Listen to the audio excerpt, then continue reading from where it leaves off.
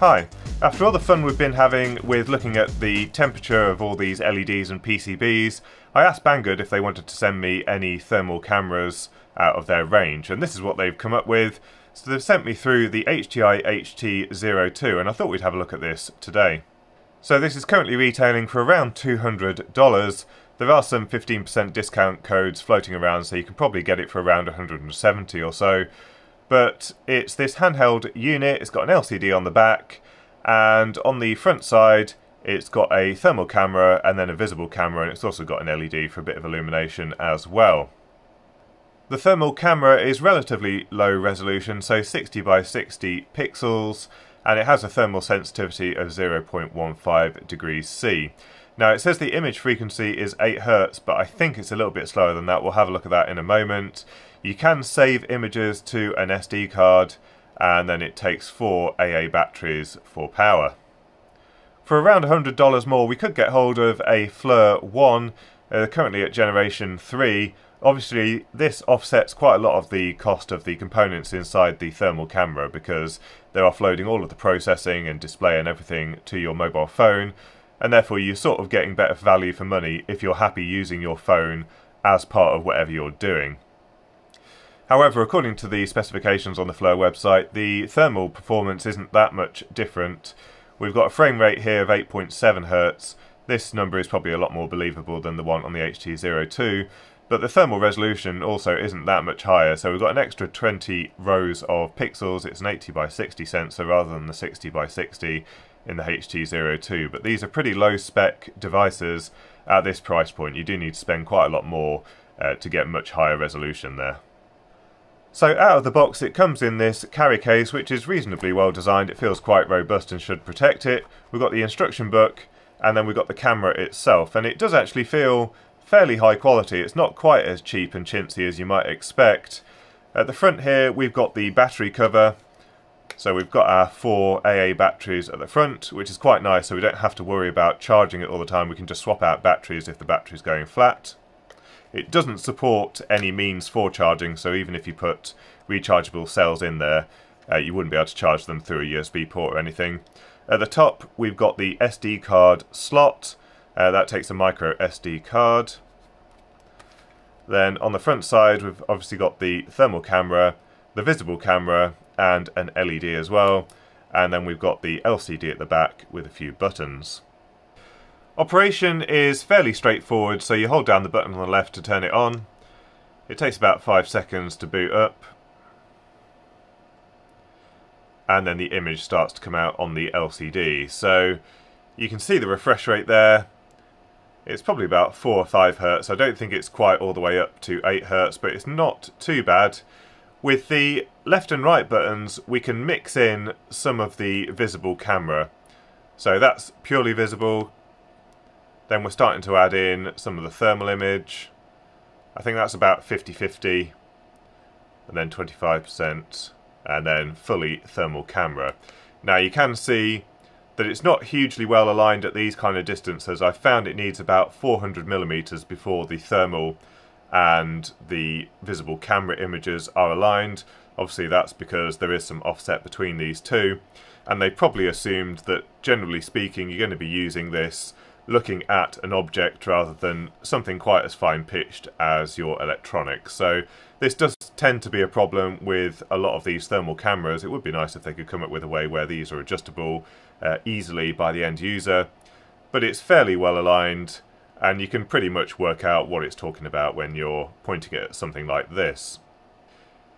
Now we have some options that you'd normally expect from these devices. So if we go through to the menu, you can go through and you can pick the colour palette, so depending on what you want you can go through here, and if I can remember the button presses, you can choose a grayscale, you can choose that kind of rainbow, one with other colours in there, and then back to the one that you would normally expect.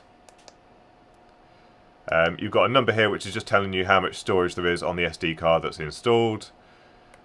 Then we've got the emissivity, so obviously you can change that depending on what it is that you're looking at. Most people will end up just leaving it at 0.95 just to get an idea of what's going on. and then we just got the current temperature of the device. You can set the time and date and some of those things. That's so that when you take a screenshot, it can save it to the SD card along with that data. We've also got the display brightness there, so we can increase this so it's a bit more visible in bright daylight. That's really quite bright actually, so pretty clear. I'll leave it on 100%, I'm not too worried about the battery. But yeah, I mean, it's fairly straightforward in its operation. It just kind of does what you would expect. There's a trigger button on this side, so when you hold it at something and then press the trigger, it asks you whether you want to save it or whether you don't want to save it. You just press the green button if you want to save it to the SD card. So what I'll do is I might just take a few shots of a few things in the lab and then we can have a look at what they actually look like, taken directly from the SD card. So these are the images off the SD card. It saves them in bitmap format, and we're looking at the LED clock, and this temperature at the top here is referring to the center point in the camera. So this center point here is 31.4 degrees C. The minimum and maximum are displayed at the bottom here, so 26 in all of the darkest areas, and the highest temperature in this image is 46.5 degrees C, which is correlating to these transistors at the top here. You can actually turn on extra markers so that it automatically marks up on the image where those minimum and maximum points are. Here we've got a closer shot of the transistors, so a little bit blurry, but again you can see pretty much what's going on. I think it's only if you had a situation where you had lots of components that were very small and only one was causing you a problem, you probably wouldn't be able to identify it with this device. Another look at the camera with a little bit more of the visible camera showing, so you can see the actual image a little bit more clearly, but you can see again the offset error between the thermal camera and the visible camera. This is a shot of my hot water cylinder, and now this is pretty much aligned as you'd expect. So at about 500 millimeters away we're getting really quite good alignment. You can see all the parts that are getting warm. So yeah, that's pretty much working as expected. We've got a shot of our LED board. So we've got our heatsink getting hot here, peak temperature of 42 degrees C. And I added in a fan at the top here, which you can probably just about make out. And that actually cools the whole thing down quite a lot. Without much airflow on those LEDs, we're getting down to 30 degrees C, and not very warm at all whatsoever on the top side of the PCB. Standby power consumption of this is incredibly low, so we're looking at about 30 nanoamps, so given that's got a real-time clock running on there, that's really quite impressive. Let's turn it on.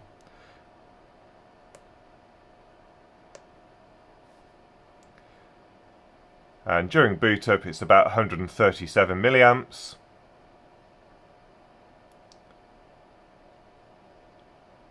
And drops down to about 125 milliamps with the display at full brightness. If we actually save an image to the SD card, briefly the current's a little bit higher, about 150 milliamps, then drops back down to 125 milliamps. So that's power consumption is really not too bad at all. That means a set of these batteries should last really quite a long time, and the fact that the standby power consumption is so low, you've got no trouble leaving this with batteries in for a while, assuming that you trust that the batteries aren't going to leak, but certainly it's not going to drain them flat. So I do quite like this device. It's definitely a budget device, so obviously it would be really nice if we had more resolution on the thermal camera side of things so we could make things out a little bit clearer. But for general troubleshooting, I certainly think this is going to be a big help in the lab. And I also do like the form factor. I'm much more of a fan of something like this that you can just take out, put batteries in, and then use it, rather than one of the devices that I need to plug into my smartphone, because you don't know 5 years down the line when some new versions of Android or iOS are out whether it's going to support those devices anymore, whether they're going to go obsolete. Assuming the electronics in this is designed so that it lasts long enough, in 10 years time we can still put some AA batteries in this and it should still work. So I don't think there's much else to say about this device at the moment. You'll obviously see it in some upcoming videos, because these kind of things are really useful when you're powering up your PCB and you want to see what's going on. You can just hold this over the board, have a look at what's going on without burning your fingers, which is something that I've done in the past. Done the odd touch test and then ended up with a TO220 package burnt into the tip of my finger. So this should be quite fun. I'll put a link to the product in the description down below. Hopefully you found the video useful, and until next time, thanks for watching.